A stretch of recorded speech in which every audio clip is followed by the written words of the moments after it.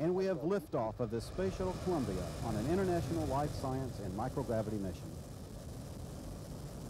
Houston now controlling the flight of Columbia. Houston, Columbia is in the roll program. Roger, roll, Columbia.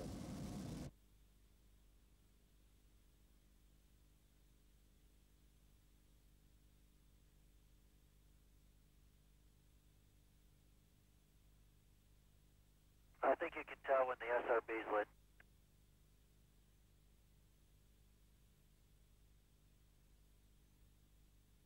Tom, the image down here is just crystal clear and spectacular. That's going to let a lot of people know what that ride really looks like.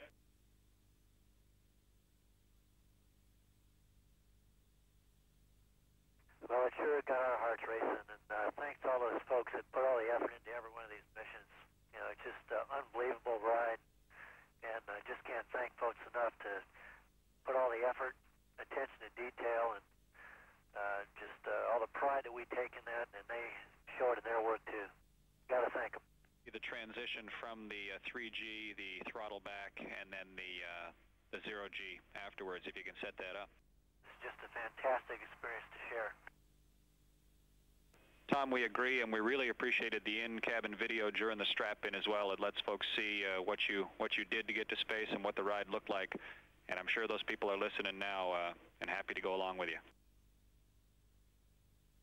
Well, it shows you all the hard work that Max and Al and Jim went through to get us in there on time. And what you're looking at now is that venting that I mentioned just after the SEP. And I noticed this coming out of the port side of Columbia after STS-55 also. I'm not sure it was ever explained, but there was not any venting coming out the starboard side. Okay, you can see Rick and Chuck with the cameras hard at work, and Susan's sorting out some of the other things there on the mid-deck, and we've got most of the crew out of their helmets, and the folks on the mid-deck are really busy getting ready to take the suits off.